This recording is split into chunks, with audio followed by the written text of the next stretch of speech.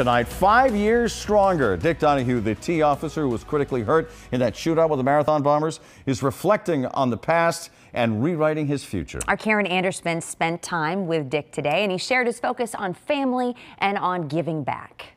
Up for it, right? Absolutely. He's had people come in kind of randomly, so he's good for it. Dic Donahue didn't plan to be where he is today, working towards his PhD in criminology at UMass Lowell.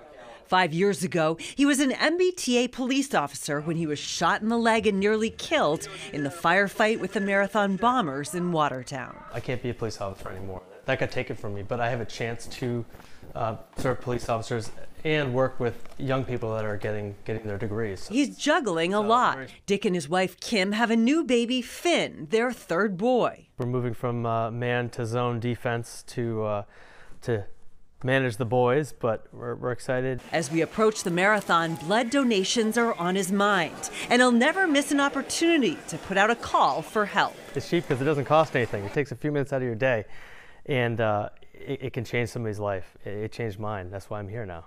And a big priority is working to support the Sean Collier Foundation in honor of his friend who was shot by the bombers before the rampage in Watertown. I met Sean Collier at the police academy, and now 5 years later, after his passing, here I am studying police academies. It's almost like things that come full circle to an extent. He's raffling off this shirt signed by all the Bruins at his fundraiser. Okay, so stronger after 5. What does that mean to you? Every year at this time, I like to recognize the people, not just the people that saved my life in those split seconds on the street in Watertown or at the hospital in Cambridge. Reaching out and thanking people. I'll just send text messages or phone calls and thanking people for the things they did for me, for my family, for my friends, for the community.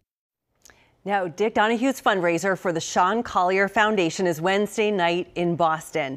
And as you can imagine, Finn is just 7 days old. Oh, so man. Dic is not getting, and his family are not getting too much sleep. Yeah, but he looked great, didn't he? He did. Great. Yeah, He looks spectacular. really did. Thriving.